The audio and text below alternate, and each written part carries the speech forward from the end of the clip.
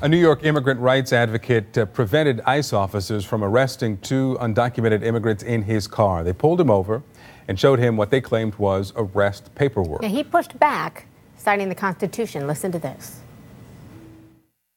Those are not warrants of arrest, Yes, sir. They are, sir. Warrant of arrest of alien. Yeah, warrant of arrest of alien not signed by a judge. It's not a judicial warrant. I have no obligation to oblige by that warrant. This is a lawful warrant.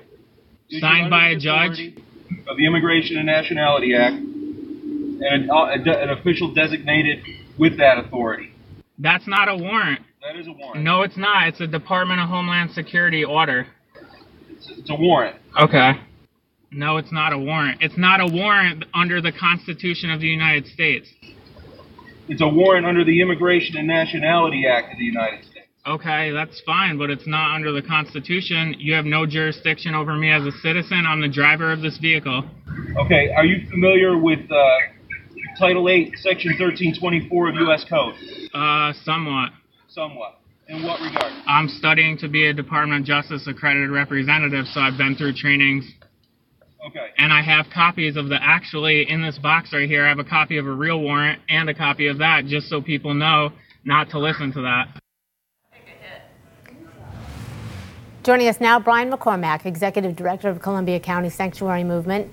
He is who you just saw in that clip. Brian, thank you for taking the time to be with us. What was the reaction from the officer at the end of the day when you had gone through this whole spiel?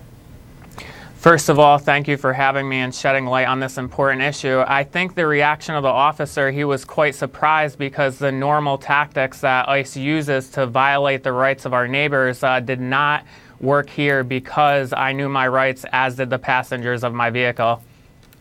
So the Washington Post reports that essentially it wasn't the virtue of your argument, but it was the interference that urged these two ICE officers to pull back. They say in a statement to the Post, an ICE spokesman said an individual interfered with the efforts of deportation officers who sought to get these two people out of your vehicle. That interference caused the officers to depart instead of further disruption. What's your reaction to that? That it was the interference that caused them to pull back, not the virtue of your argument?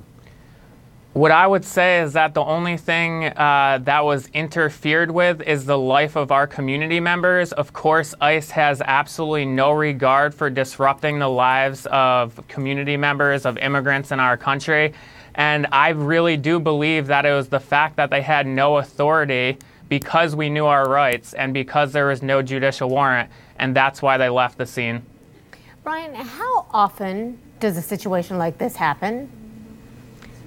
You know, I'm not really sure. It's hard to tell. Unfortunately, we usually only hear about it when a video like this is recorded, which is great. You know, recording is something that we teach all of our community members in our Know Your Rights trainings, but I do know that it has happened before, and it's been done by both allies and immigrants alike.